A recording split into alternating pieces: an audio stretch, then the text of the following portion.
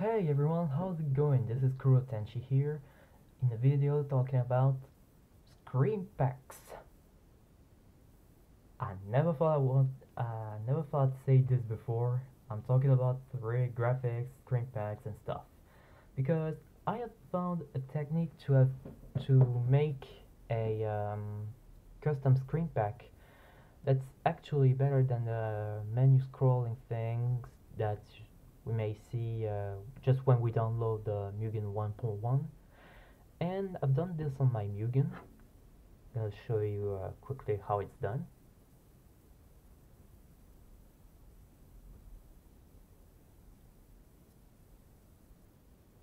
And here it is. So as you can see, this is not the classical menu you can see when you first download M.U.G.E.N. It's basically something with more features. You have the mode description just on the right.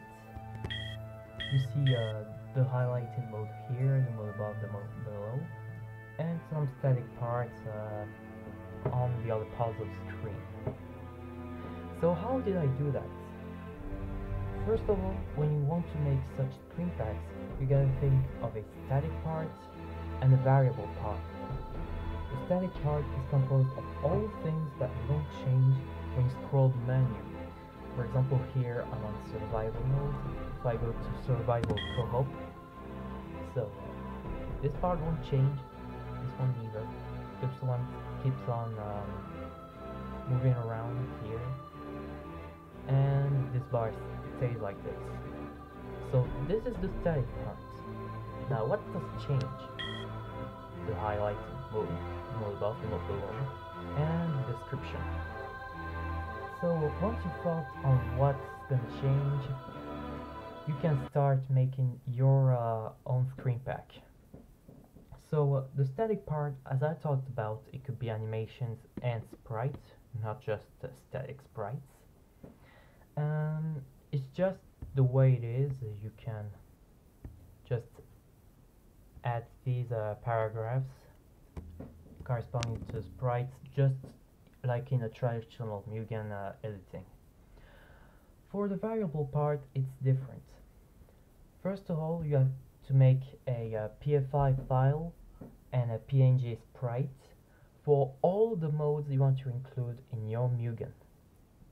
The reason why we make PFI files is that if you want to make a different description for one of your modes, you can easily access the corresponding PFI file and you change it, you make the other sprite, you import back, and it's all good. So when you create the PFI file, you have to make the dimensions here correspond to the dimensions of your M.U.G.E.N. So mine is 1280 and 720. So here it is, and you have to check the transparency. It is important if you don't want just the viral part to be visible on your M.U.G.E.N. That would be graphically poor, even if my Screenpacks is already graphically poor, but you see what I mean, I hope. So here you can make the different texts or the different layers for corresponding sprites and text and stuff. So here you just have to double click, leaving the position, and you can change to I don't know, survival mode here, and it would just appear like this. So of course I'm not going to change it. So once you do it, then once the PFI file is done, and only after that, you redo the process by adding .png at the end. This will make the sprite of what you want to do, of the graphics. So now that you have the sprites, we can make a font out of these smoke graphics. So for this, you open Fire Factory or even a text editor to do this, but the easiest way to make an SFF file, even if I've encountered many bugs with it, is a Fighter Factory. So you can also do it with the def file. So the def file, what you have to do is to make the corresponding lines here. You can basically copy paste it with a few changes. So first of all, the things that stays as is the font version first. You leave it at 2.00. That's just like it. I don't know why it is like this, but it's just like it. Then the name, just naming however you wish. After all, it's your own file. You don't have to name it AF Graphics. The author, you're also the author of your font. Then the def bracket. So as we're gonna use a .sff file, we're gonna use type equal bitmap, because otherwise you would have, if you would have used a true type font, you would have looked into the Windows fonts file, just like this. For the size, well, it doesn't matter, because the main idea between this is that you're gonna attribute one character to one mode. So the spacing between both funguses and the size of one character won't matter anyway. However, leave offset equals 0, 0, because when you're gonna position the thing, if you have to include another offset parameters and stuff like this, it's just gonna get more complicated. It's just useless. And the name of the SFF file, which I name afgraphics.sff on my own. Then you make the sprite. So make an SFF sprite like this. So if you want to know what index corresponds to which letter, you can open, for example, in your MUGEN file, the enter 48. It's actually a good example. Then you see here, for example, that capital H corresponds to 72.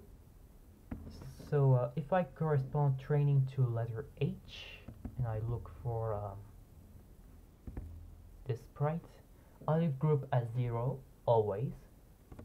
Index 72, I align to the top left. I add the images palette if not already added, and I never crop the image, otherwise it will ruin the positioning of all this, as regards so we have already made it. And then finally the system.def file. After you have saved it all, you can go back to the def file. First of all, you add your font like this. Remember the number of the font, it's gonna be useful afterwards. Scroll down to the title info. You change the item font to -1 because you're not gonna use anything for unselected mode. The number of your font here, leave it at 0 because you don't want to change the colors, and 1 for left oriented. Then menu spacing is important. You have to leave it to 0, 0 because otherwise it's adding offsets that are useless. In the menu hidden name, you have to change the corresponding mode to the letter you have attributed to the graphics. For these things, I don't really know. I just leave them as is, but I guess it's not important. And once you've saved it, you can open your M.U.G.E.N and observe the results back again. Alright, so that's it. I hope my tutorial wasn't too hard to follow. I don't know if I'm gonna release this version, actually. I'm unsure. I have to modify a lot of things still and correct still other things. But maybe I'll tell you if I ever release it. That's the way it is, I guess. And as always, thanks for watching, and I'll see you in the next video. Hopefully maybe not 1 month later.